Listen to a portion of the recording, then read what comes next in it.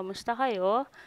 So, it's me again, Ma'am Cess. So, in this video, pag-uusapan natin yung topic about parts per million. Okay? So, parts per million is defined as the amount of the solute present in 1 million parts of the solution. Okay? So, when a solute is present in a very small amount, its concentration is expressed in parts per million. Okay? So, parts per million, meron siyang formula na parts per million is equal to mass of solute over mass of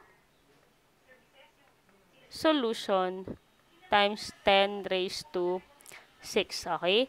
Where your mass of solution is the mass of solute plus mass of the solvent. Okay? So, let's have an example.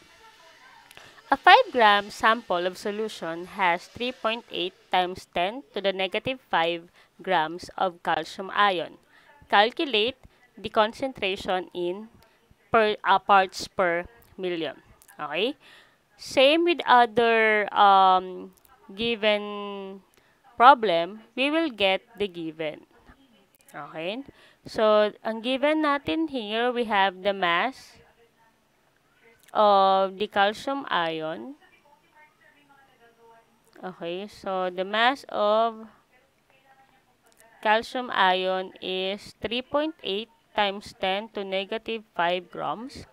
We have also the mass of the solution, which is 5 grams. So, ang hahanapin natin dito is the concentration in ppm or parts per million. So, don't forget the formula. We have mass of solute or parts per million is equal to mass of solute over mass of solution times 10 to the 6th power. Okay? So, your solution here is parts per million. Your mass of solute here is ito.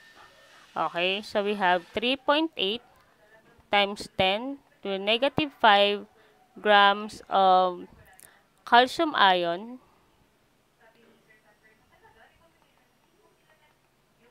is or over your mass of solution, which is 5.00 grams. So, we have here 5.00 grams solution. Okay? Multiply by 10 to 6 power.